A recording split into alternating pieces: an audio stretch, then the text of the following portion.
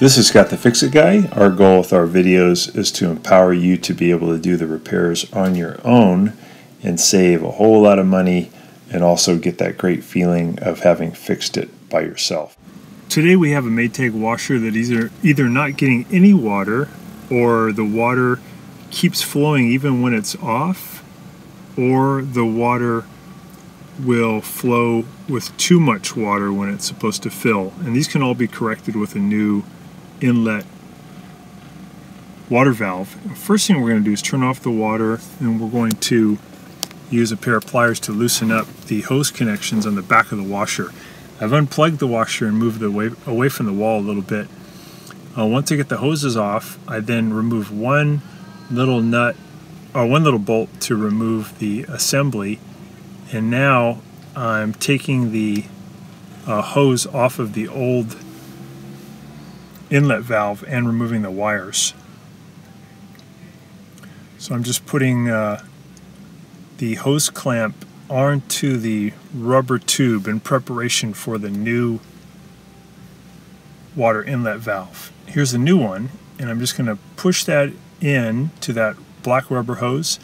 This is what the new one looks like, and it has these new solenoids. Sometimes they just get stuck and they won't let water in, or water keeps coming in.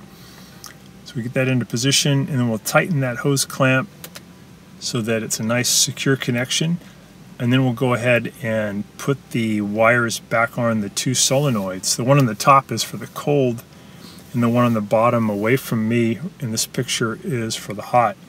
So I'm just going to slide these on, and you can put these on either way. There's no polarity issue.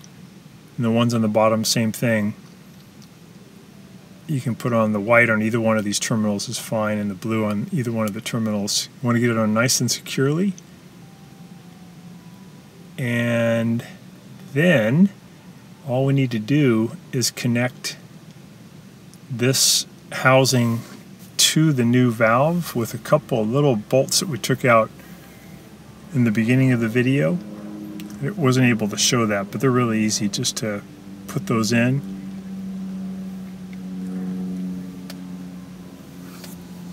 We're going to zip those in tight, and then there's actually just one bolt that holds that housing in position. This will probably take you 10 or 15 minutes, really an easy one. Just need a few tools.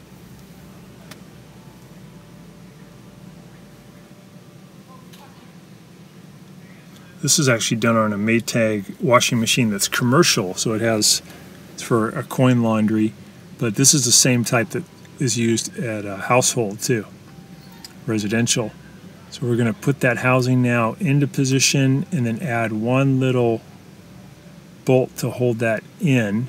The bottom part's held in by a tab, and the top one's held in by one bolt. And then we're going to put the hoses back on. Make sure you don't get them mixed up. Make sure you know which one's the hot and which one's the cold. And you want to do that carefully. You want to just put it on by hand very carefully. Make sure it's nice and straight. And it should spin on about maybe 5 or 6 turns really easily. And then you can use pliers near the end. But if it's really hard to put on right off the bat, it means it's cross-threaded or kind of crooked. So it's okay, just come off of it and then try it again, where the first 5 or 6 turns are really easy, because the metal can actually damage the plastic threads. So it just should go on nice and easy, and then you can tighten it down.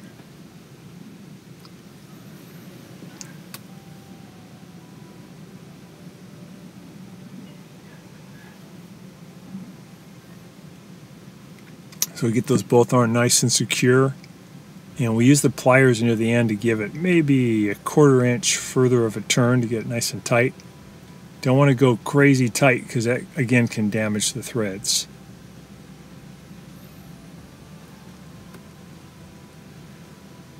And these are pretty cheap. This water inlet valve I saw on Amazon was for just 14 bucks.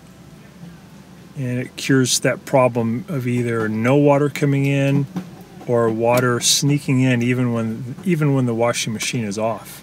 So we're turning the valves back on, and then we're going to give it a try. It ended up doing fine, and it ended up filling correctly, and that solved the problem. So Hopefully that'll work for yours too. It's pretty easy to do. Again, shouldn't take you more than about 15 minutes. We're just plugging it back in to give it a try. So thanks so much for watching. Thanks so much for watching our video. We really appreciate your support. And when you get a chance, please press the subscribe button below so you can be subscribed, and also the notification bell so we can send you more videos about appliance repair. Please also give us a thumbs up if you enjoyed the video. If you really liked the video and it really helped you, please press this new applaud button and you can show your support and also get a nice clapping hands for your video. Thanks again.